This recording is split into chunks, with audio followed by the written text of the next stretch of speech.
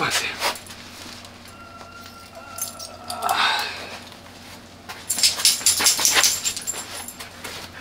Come on, buddy.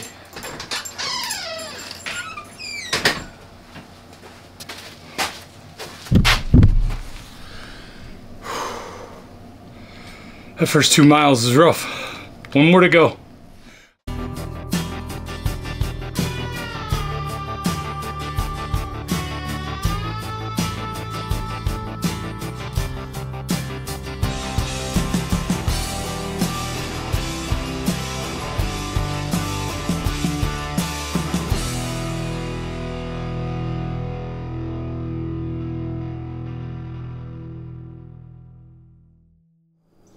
Well, I was hoping to get a beautiful sunrise this morning, but it's so cloudy, and I'm here about 20 minutes early for sunrise. Hopefully I'll be able to record something on this walk.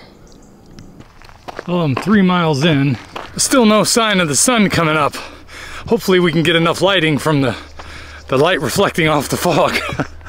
But I wanted to come talk to you guys today about something that's been challenging my thinking lately. I mentioned it in yesterday's video, and that video was actually recorded almost 2 weeks ago, where I was really starting to bat some of this around in my brain. But I've had a number of people telling me that I don't need all that much salt. So for the most part, I've been just rejecting that because I believed it from the beginning that it was a key element of my diet.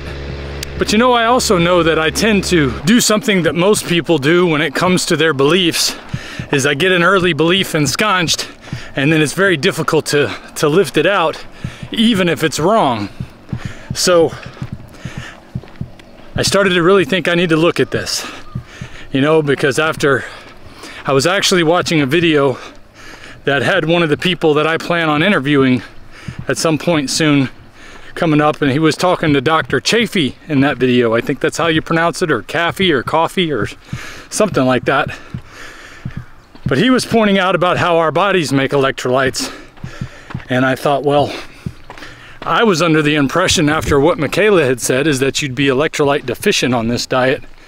So that was one of the reasons why I started with so much sodium. And I still use the sodium when I cook my food, and I still put it in my drinks after almost 2 years of doing this, and it's been going quite well. I've added potassium and magnesium recently. Not gonna say I noticed a whole lot of difference, but I added it. Wanted to make sure I was getting all that I need. But lately, I've been thinking maybe I should check and see what it's like without it. You know, maybe give it a shot. Really give it a go.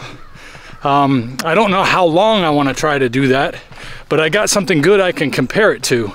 I hope I don't just mess up my push-ups, but I thought, if I can do it for the last week that I'm doing this push-up challenge, then I can really see how it compares to last week.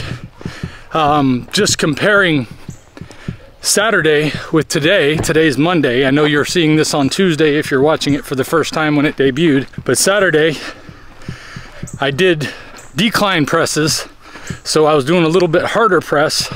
But today I did regular presses, push-ups, and I was able to do 11% more push-ups today than I did last Saturday, or 2 days ago. I thought, well, that's interesting. The declines are a little harder. I'd say they're at least 10% harder. So if they're 10% harder and I did 11% better, then it's about a wash. But that means after yesterday of doing no electrolytes in my drink all day and no electrolytes this morning, I'm still doing pretty good. I've already done 3 miles on my walk, carrying a 40-pound vest, got a little extra weight for protection. So I've actually got about 46 pounds on here. And though it's still heavy, I'm still rucking it. It's not really much harder than it was Saturday. If it's harder at all, it might just be in my head. But it's something that I feel that's important, that I really look closely into. As much as I love my Redmond salt, I'm still gonna continue to use Redmond salt in all my food, and I'll probably get back to putting it in my drink. But I do want to see how I can do without it. If my body is able to produce the electrolytes necessary to handle my workload every day. So far, so good. Less than 24 hours though. Let's see how it plays out. Meanwhile, I do want to say I did get my exercise in this morning, and I did that without the extra electrolytes today. As you can see here, I got all the push-ups done, and I also did some curls and some pull-ups today. So I even actually did more exercise today than I did on Saturday. And I gotta tell you, just like every morning, there's that little thing inside of me that wants to tell me first thing in the morning, good Lord, are we gonna do this every day? Are you gonna really keep this up all the time? How are you gonna maintain this all the time? And I have to tell that whiny little voice, leave me alone. I ain't got time for you today. I gotta get my body in shape. I gotta get started with the day, and I gotta be ready to take on the work day I got coming up. So put that crap to bed, man. I'm just telling you, you're not the only one. If you feel that way in the morning, if you don't feel like you want to do this, if you don't feel like you want to get up and do it again or do it at all, you just got to tell yourself, I ain't listening to that voice. I'm going to say, screw it. I'm going to get up and do it. I'm going to take my health back, and I'm going to be there. I'm going to be ready for the challenges that come my way today. The challenges that are going to make things better for me and my family, my friends, and my community. I'm going to be ready to take on because I said I'm going to get up and do it. And you can too. There's nothing stopping you except for the decision to do it. Have you started to change your diet yet? Have you started to do a little exercise? It'll make all the difference in the world. And the increase is not linear. The increase is exponential. Once you start making those little changes, you can do it. I'm here with you. See you next time. If we pay extra, could we maybe get some grease or fat?